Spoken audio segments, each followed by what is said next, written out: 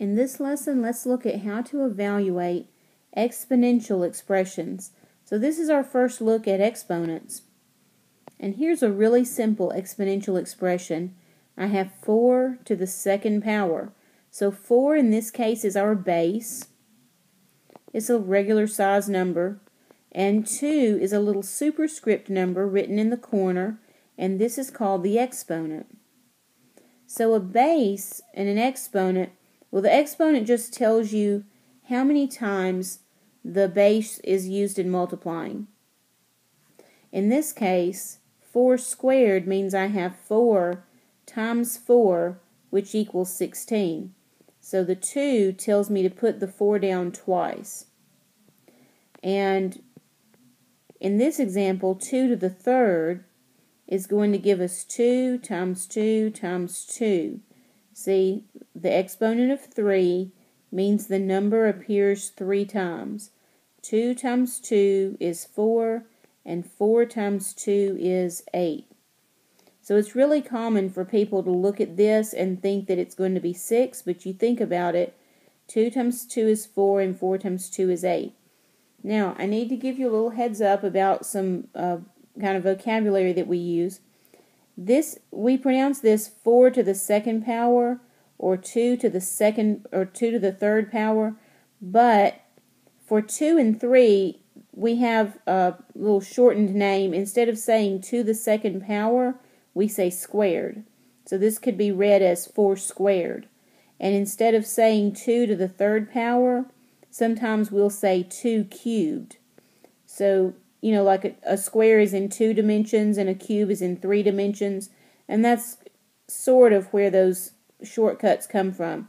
So again, this can be read as 4 to the second power and 2 to the third power, or it could be read as 4 squared and 2 cubed.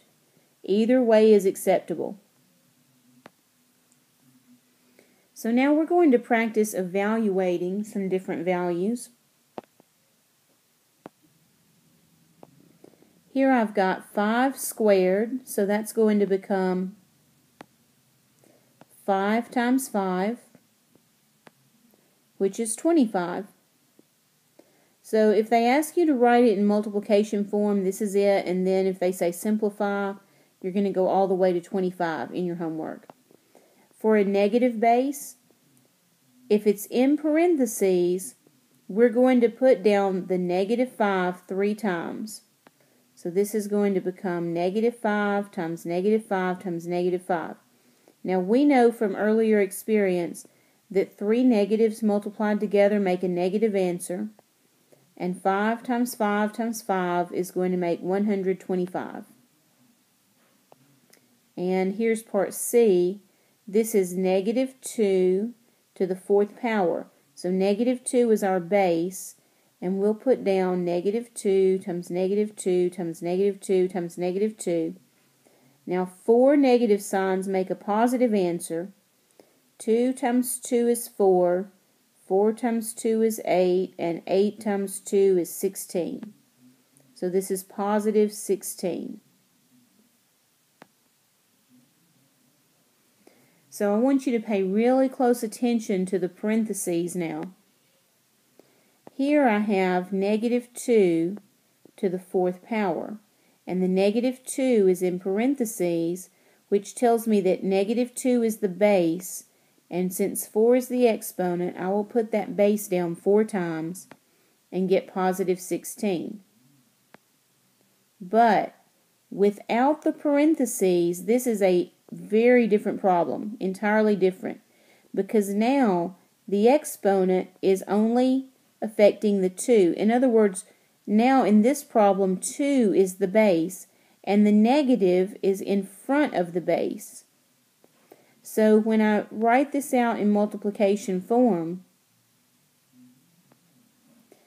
the negative is sitting here, but the negative will only get put down 1 time. 2 is the base, so 2 will get put down 4 times. 2 times 2 times 2 times 2 is still 16, but since there's only one negative sign here, it's negative 16 for our result. So this makes a difference on even exponents, but not so much on odd exponents. Look at this example. Negative 2 to the third power in parentheses means I'm going to put the negative 2 down 3 times. 3 negative signs give us a negative answer. Without parentheses, the negative goes down 1 time, and then we get 2 times 2 times 2 because 2 is the base. Okay, so the answer is still negative 8. Now, what happened here is, on an odd exponent, an odd number of negative signs gives me a negative answer, but 1 negative sign would also give me a negative answer. So the thing is here, I still have an odd number of negative signs whether I put the negative down every time or only once. But on the even exponents, you can see it makes a difference, and this throws a lot of people off. So you got to be careful. You got to pay real close attention to these parentheses. So we're going to evaluate a few more together, just for practice. Okay, on this first one, negative 6 is the base. Therefore, negative 6 gets put down 2 times. And 2 negative signs will give us a positive answer. So 6 times 6 is 36. On part B, 6 is the base.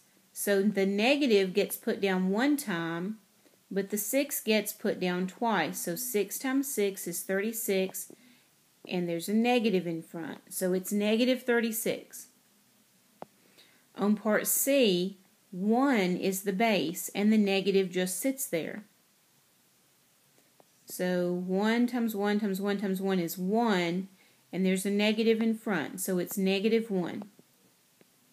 On part D, negative 1 is the base, because when it's in parentheses, the exponent works on everything in the parentheses. So it's negative 1 times negative 1 times negative 1 times negative 1. So 4 negative signs make a positive answer. Okay? On negative 3 to the third power, this is in parentheses, so negative 3 is the base. So you can see I put it down 3 times. 3 negative signs make a negative answer. So 3 times 3 is 9, and 9 times 3 is 27. But on part F, there is no parentheses. The negative goes down 1 time, and the base is 3. So the 3 goes down this many times, 3 times, and we still, 3 times 3 times 3 is still 27, but there's a negative in front, so it's still negative 27. On part G, there is no parentheses, so 5 is the base, and the negative is just sitting in front. So negative 5 times 5 is negative 25. On part H, we do have parentheses, so negative 5 is the base.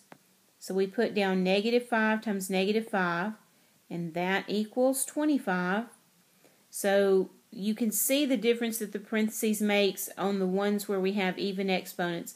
And you need to really practice on this until you can't possibly see how anybody could ever forget it. This is something that's really going to stay with you through all of algebra, and it's going to be, when you're in college algebra and beyond, you're going to keep running into this situation where you have to wonder about the parentheses or no. And so it's really important for you to get this clear in your mind now and keep refreshing your memory and keep practicing it until you just thoroughly understand it.